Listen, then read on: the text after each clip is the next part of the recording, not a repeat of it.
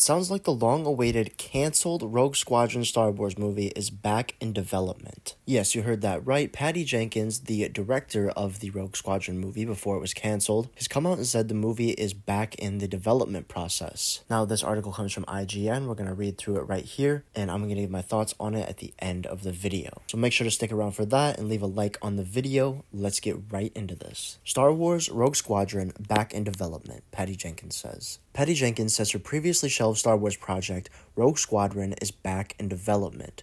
The Wonder Woman director shared the update during an interview with the Talking Pictures podcast. It's a surprising update for those who thought the fighter pilot-focused spinoff would never land, but Jenkins says she is at least back writing a draft now that her schedule has opened up. When I left Star Wars to do Wonder Woman 3, and I started working on that, we talked about, well, maybe I'll come back to Star Wars after Wonder Woman 3. So we started a deal for that to happen, she said. When Wonder Woman 3 then went away, Lucasfilm and I were like, oh, we've got to finish this deal. We finished that deal right as the strike was beginning, so I now owe a draft of Star Wars. In other words, Rogue Squadron remains in the early stages of development since our last update in 2022. However, it's at least some positive news that signals Disney still wants this project to happen in some form. The company is currently in a bit of a lull when it comes to Star Wars movies as Disney Plus spin-off shows content continues to roll out. Other films in the work include Mandalorian and Grogu, as well as Taika Waititi's untitled movie. They have a hard job in front of them of, what's the first movie they're going to do? She continued. They have other directors who have been working, but I am now back on doing Rogue Squadron.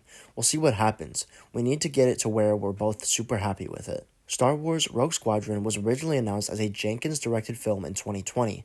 Progress continued steadily from there until Disney hit fans with an indefinite delay in 2021. Then, the following year, the company removed the project's filmic calendar entirely. It wasn't until April 2023 that Lucasfilm President Kathleen Kennedy clarified that her Rogue Squadron project could still happen. At the time, she said the film is something that we still talk about, though she was also warned that it may not return as what was originally pitched.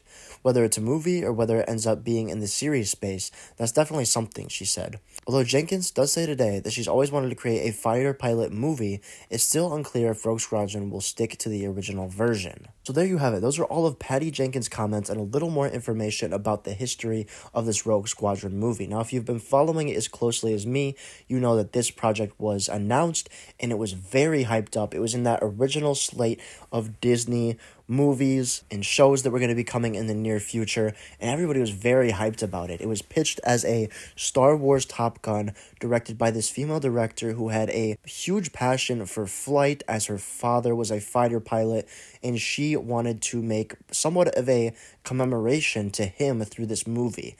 And everybody was very hyped about this. The trailer that they showed, yes, they dropped a kind of director's trailer for this movie where that information about Jenkins' father came from, and it got people very hyped up. There was obviously a lot of passion behind the project, a lot of good ideas behind the project, and the time period that it was set in was also very appealing as it takes place kind of in this Mandoverse era and will probably riff off of a lot of the Rogue Squadron content we have in games and the EU. But quickly there fell some turmoil within Lucasfilm. The project was delayed and then later just wiped without any announcement. It was not talked about. It was not shown at any investor panels, any release slates, and everybody was very silent about it, and a lot of people and insiders kind of pointed this to Kathleen Kennedy and Patty Jenkins having a lot of creative differences when it came to the movie. Now, I don't know if this is true. That's just always been kind of the word on the street regarding this movie because, again, we don't have a lot of concrete evidence as to the problems that have been happening with this movie. Now, of course, Kathleen Kennedy, as mentioned in the article, has come out and said, this could still happen. I don't want to rule it out, but, you know, all of us fans kind of take everything with a grain of salt and just roll our eyes at that. But it sounds like that behind the scenes, this has been a goal this whole time. And whether this is Patty Jenkins being silenced with hush money, God, I hope not, or if that was truly the case and she just had Wonder Woman at the top of her slate, we don't really know. But part of me thinks if that was the original plan from the jump, why did they indefinitely pause it and then cancel it?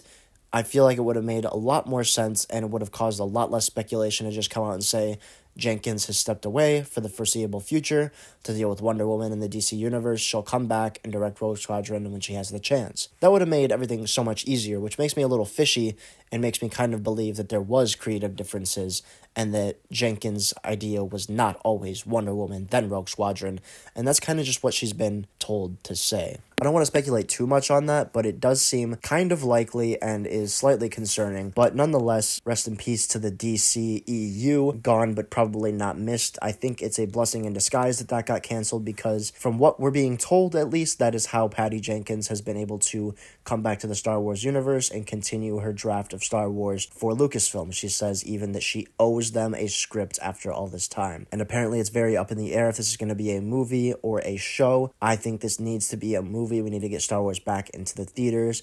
Even Patty commenting on it herself, saying that they have a lot of other directors and a lot of other projects happening at the moment. She doesn't even know what's going to be released first, but just knows that hers will potentially be there and that they are in active development in the early stages for it. So yeah, that's all the news I have on that for today. As more news about the Rogue Squadron movie comes out, I'll be reporting on it here on the channel. I'm very excited that this is still happening. I hope it sticks to the original idea, because in this article it sounds like they are kind of unclear on if it's going to follow those original story beats or not, but I hope it does, because it sounded very interesting, and if they change it, I hope it's just minor changes. And of course, I guess we have to worry about Gina Carano. Are we going to still act like her character is off on this mission for the New Republic, or is she finally going to be brought justice and brought back? I highly doubt it. Are they going to recast her? Or are they just going to still act like she doesn't exist and have a new main character, female pilot? I don't know. But overall, I'm still very excited to hear that this is back in development. A lot of people were looking forward to this movie, and I hope they still are, and I hope this movie is not forgotten. Again, I'm going to be updating you guys on news about the movie on the channel, so make sure to stick around for that. And that is all I have. Make sure to leave a like on the video if you enjoyed, and subscribe to the channel if you're new. Thank you so much for watching, and have a great day.